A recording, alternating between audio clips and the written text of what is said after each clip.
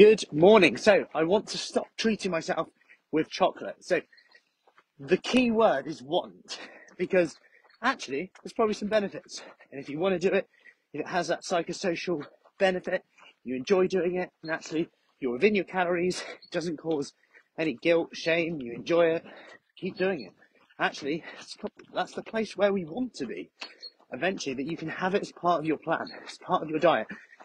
And actually, there's strategies on this that would suggest to give yourself permission to have it if you want it. And just that in itself might make you go, actually, I don't want it as much right now. But a few things that might help. And one of which was because they don't want to treat themselves right, they just want to stop doing it. So this is something to consider instead. Like, everything we do is to change the way we feel, right? We do something to change the way we feel. We want to feel better. We want to feel a certain way. We feel rubbish. Chocolate can make us feel better. If we feel good, we can celebrate with chocolate. We associate it, perhaps, with it. So what I want you to do is write down a list of things that could make you feel good. Think. Be curious. Write a list of non-food related rewards. So non-food related rewards that could make you feel good. That could make you feel good. This could be having a bath, meditation, reading a book, buying some flowers, doing your nails, singing, dancing, listening to music.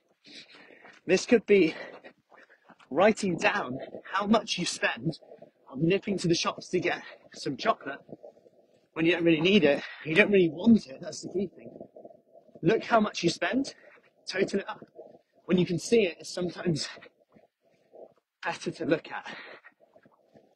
But more, it's hard hitting, hits home a little bit more. It shows you what you're saying yes to and what you're saying no to every day. And actually total these up and then have a look at how much you save and how much can you spend on. Treat yourself to some flowers.